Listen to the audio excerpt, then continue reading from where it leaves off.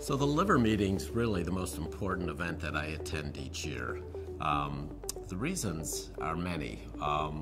I see all of my colleagues from the United States and around the world that do research in a similar area, that take care of children with liver disease like I do.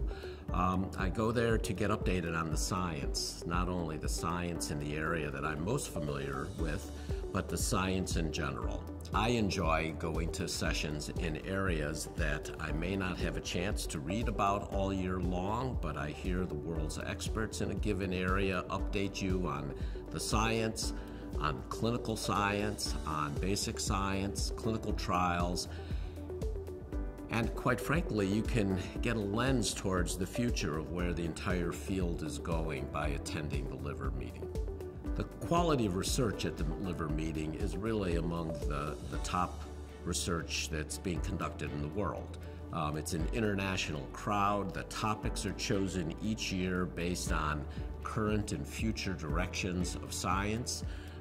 The best international speakers are invited for state-of-the-art talks, for other symposia and seminars, and investigators from around the world submit and will present their best and newest research at the liver meeting.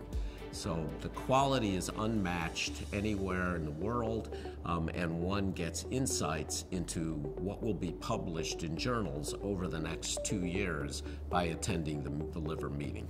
So I'm a pediatric hepatologist and have attended the AASLD meeting now for over 30 years. It's an opportunity for pediatric liver doctors to stay up to date on all of the advances in the field of hepatology, many of which will directly affect children either currently or in the future. This year, the Pediatric Liver Disease Special Interest Group, or SIG, has approved programming at the liver meeting, and the topic is non-invasive measurements of liver fibrosis in children. In pediatrics now, we're very interested in non-invasive measures of liver fibrosis as means of monitoring our patients, monitoring response to new therapies that are in the pipeline, and in general, just understanding the stage of fibrosis in a given patient. So the symposium this year will address new imaging technologies such as elastography and ultrasound. It will address new blood non-invasive markers of fibrosis, and will examine new data generated now in pediatric populations as opposed to adult populations. So these are very important technologies for the future, and we're looking forward to the symposium to update the membership on where things stand in 2016.